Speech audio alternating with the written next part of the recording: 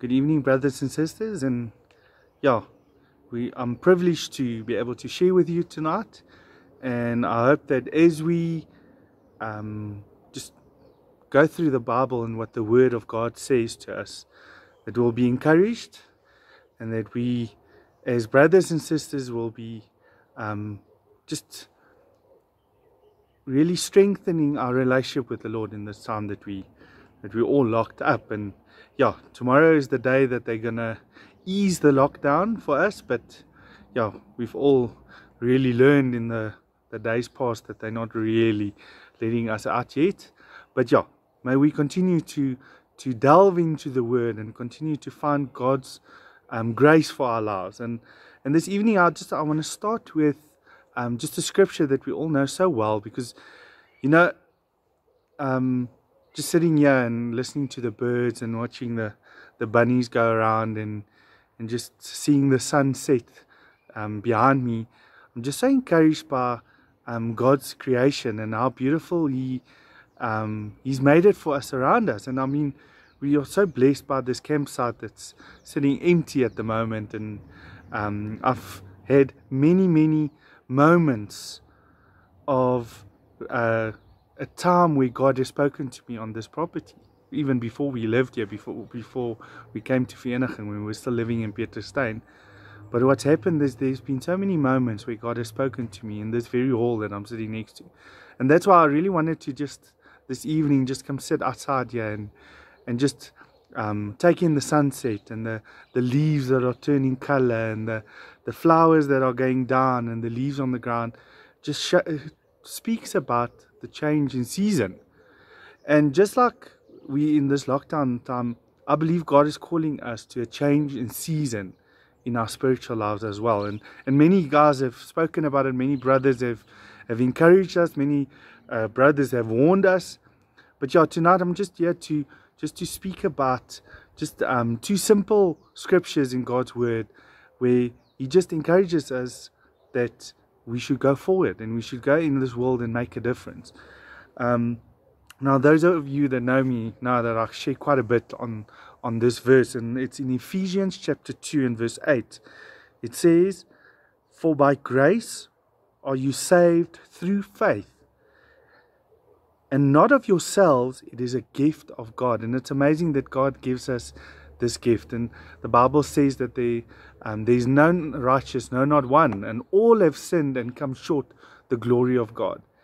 And what's so beautiful is that God has given us an opportunity, those of us who are born again, to be saved through faith and to receive that gift of God. And all of us are so grateful for gifts in our lives. And it's amazing. I was just reading through the book of Acts, and I was reading about the apostles and how they were just acting really out that which they've learned from the Lord Jesus. Now, I've just two things that I just picked up there. As I was reading, we also watched the movie of Paul, the Apostle of Christ, and it was such a gripping movie on how Luke, I think it was Luke, and Paul was going around, and Paul was in jail, and it was just such a revelation of how horrible the conditions were for the apostles in those times. But it's amazing, through the worst of difficulties, they kept their faith and they continued to share the word of God with everyone. They continued to have grace and mercy on those who persecuted them. They continued to love Jesus even though it was going a bit rough. And it's amazing. I was so challenged by that, because what happened is each one of those guys received this gift of salvation from the Lord Jesus. But what was so beautiful, before the Lord Jesus went up, He said to them, go and tarry in the upper room. And it's amazing, they sat together there, and His promise to them was that you will receive power.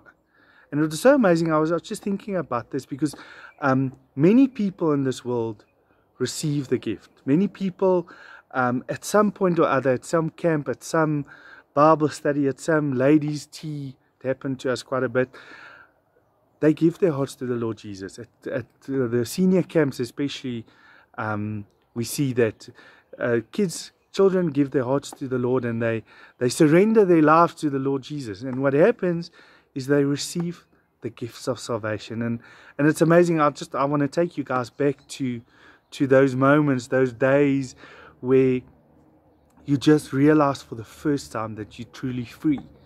I want you to remember those days where you were sitting in a moment and a tear would just start rolling down your eyes because you've just realized from how much you've been saved. And are those moments just not so special? I mean, I've sat with, and not that I'm special, but I've sat with so many people who broke, in Afrikaans we say, jy het gebreek. But they just broke down before the Lord and they just cried because of their sin and the weight that the change of this world has been on them. And what happened is in a moment they were free. And in a moment you and I were free. Now friends, if there anyone tonight listening to this video and you haven't had that experience, my encouragement is that you'll just fall on your knees in a quiet place before the Lord and just speak to Him. Read the Bible. Read what the Bible says. Read Ephesians chapter 2 and Romans chapter 3, I think, is another scripture, and John chapter 3. But we need to understand that we've received this gift of salvation.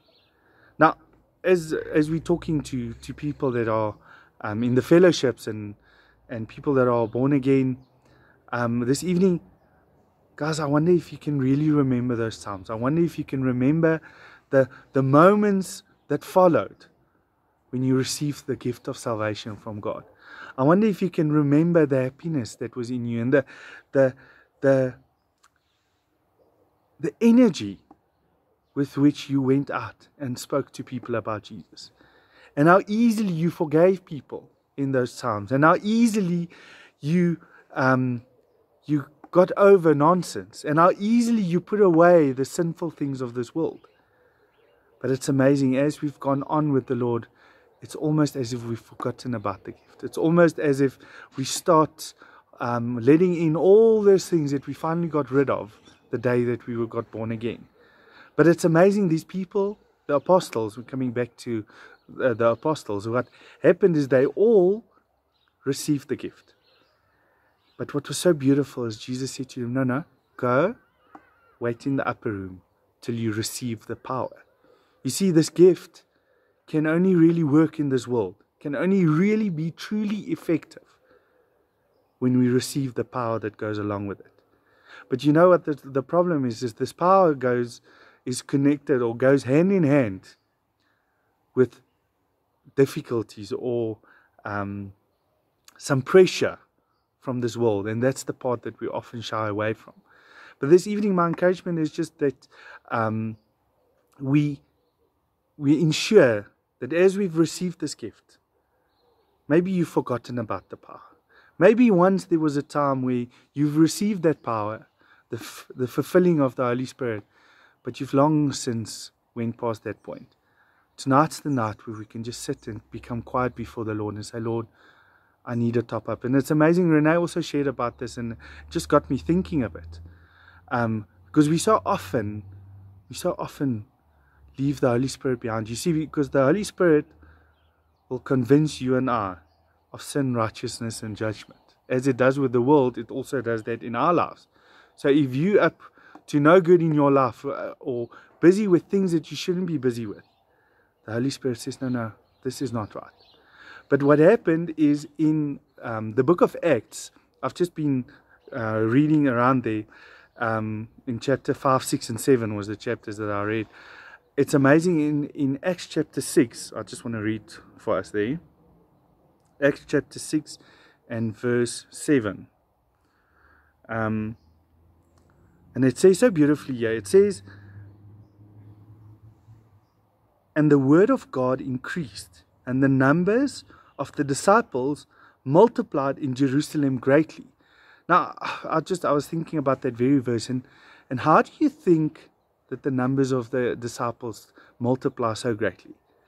It's because there were men and women that were so convinced. They received the gift and they were full of the power of the Holy Spirit. and they were sharing with those around them, and they made disciples as Jesus had commanded them. And it's amazing how the first question that I want to leave us with tonight is, have you been making disciples? Or have you been so happy with your little saved Christian life that you haven't been effective in the world around you? And it goes on and it says there, and a great company of priests were obedient to the faith. And Stephen, full of power and faith, full of faith and power, did great wonders and miracles among the people. And it's amazing, he was busy amongst the people. He wasn't sitting at home being thankful to God for his happy little life. No, he was amongst the people doing wonders and miracles. Now it's amazing, I've just been thinking about it, and I can imagine him healing some people, and I can imagine him supplying to the need of some people. But I think so many of those things would have been speaking to people, counseling them, sharing with them just the simple word of God and what Jesus have done and how he loved us. So it's amazing that Stephen was amongst the people, busy sharing and talking. And it's amazing, the challenge here becomes, in this time of lockdown, we can't really go anywhere a lot. But have you and I been phoning our people? Have we been phoning the people that we've been sharing with? Have we been there for them, listening to them, sharing with them? Or have we just been waiting us out, waiting this apparent trial out? And it's amazing, I don't think this lockdown is a trial to us as Christians. Maybe it may be a trial of your faith, but it's not a trial. I mean, it's not very difficult. In fact, we've all gotten a bit too fat from eating too much. And we've gotten too comfortable with sleeping way too much. And it's amazing. God has also done beautiful things with our relationship with our children. It's amazing. I told Liesel the other day that I've gotten to know my children really for the first time. I've started seeing their personalities. But the question is, have you and I been out there doing wonders and miracles, even if it's over the phone? So, and it goes on and it says, then there arose certain of the synagogue, which is called the synagogue of the Libertines and the Cyrenians and the Alexandrians, and of them of Cilicia and of Asia, disputing with Stephen. And it's amazing, the moment that he was exercising his gift in the power of the Holy Spirit, there came a resistance. There came supposed doctors of the law, as they were talking, or the people of the synagogue, the religious people, came and they started disputing with him, which he believed. And it's amazing how many of us sometimes act as Pharisees, where we're disputing with those filled with the power of the Holy Ghost. I don't know, when I was newly born again, it's amazing. I remember Renee came to share with us at those times, and the one thing that I was never convinced of was the baptism, the water baptism. And it's amazing, I always said that that's something God has to reveal to me. And one evening we had a prayer meeting in Pieterstein. I remember it so well. I think G.F. and Nadia was there, and Gerardus and Liesel and Mariska, and Jos and I. Stephen might have been still there. Our Stephen that was there with us in the beginning. And it's amazing, we were standing there together praying. Renee was there as well, and in a moment, I can't even explain it, God just said, listen, this is the step of obedience. And it's amazing, of the I think 9 people that were standing there, 7 of us got baptized that very Sunday. And it's amazing how God can come and he can just encourage us. But you know what happens is, you and I so easily stand in the way of God's encouragement in our lives. We so often stand in the way of that power that needs to come into our lives. And it's amazing. It goes on there and it says, and they were not able to resist the wisdom and the spirit by which he spake. And guys, does that not speak of a gift that works with power? Does that not speak of a gift that was within him that moved mightily and convinced people, and they were not able to resist it? They were not able to dispute to the point where they couldn't speak to him anymore. And it's amazing. I wonder how many times you and I dispute, but from our own reasoning or from our own mind or from our own memory. How many times we talk to people and we share with them from a place of knowledge rather than allowing God to do the talking, allowing God to speak through us, the power of God to work effectively in the world around us. I wonder if we won't find less resistance in the world around us and the people we're working with, if you and I don't relax and give God more power in our lives, more chance to work in our lives. And it's amazing. I was just thinking about these things, and Stephen, he ended up being stoned, because what happens is in chapter 7, let's just read there. In chapter 7, he actually explains to the Pharisees exactly the history of how the Jews had always doubted God. And as he spoke to them, and it says in verse 55, it says, "But he, being full of the Holy Ghost, looked up steadfastly into heaven." Sorry, verse 54. It says, "When they heard these things, they were cut to the heart, and they gnashed on him with their teeth.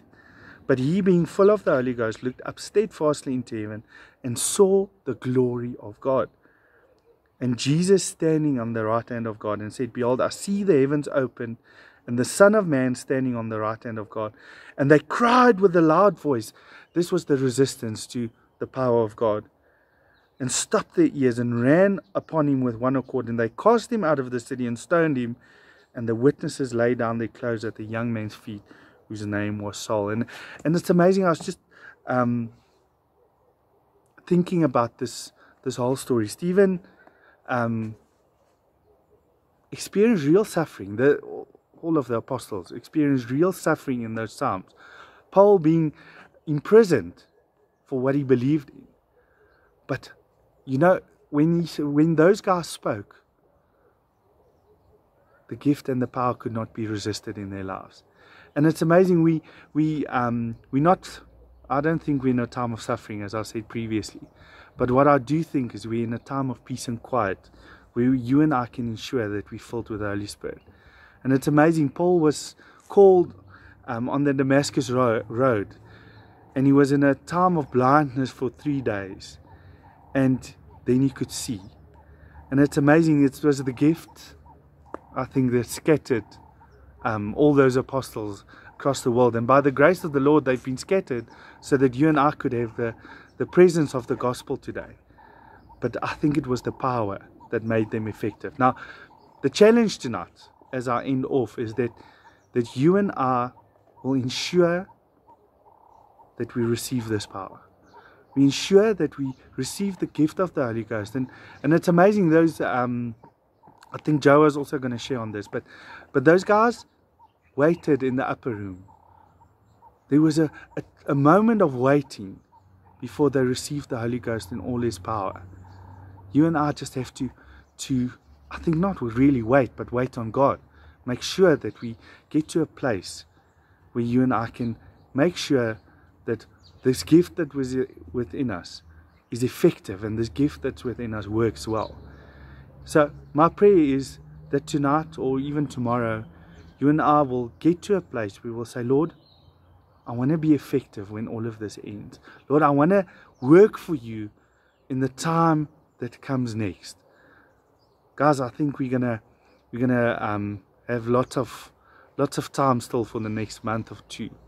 Let's ensure that we spend that time with the Lord. Let's ensure that we find the moment and the opportunity to see Jesus really who He was. Remember that which was in the beginning, the first love that's within us. So yeah, I'll just pray for us. Lord, we extremely grateful, Lord, that your word is so accurate, Lord, and that your word really shows us really who you are, Lord. And Lord, we're so grateful for this gift that we've received. And so many of us have received the gift over the last few years, Lord. In the last 10 years, Lord, we've witnessed a great multitude of people being saved, a great many people receiving the promise of Jesus, the salvation, the gift, Lord, that you've made possible through the sacrifice of your Son. Lord, but we've seen so few people.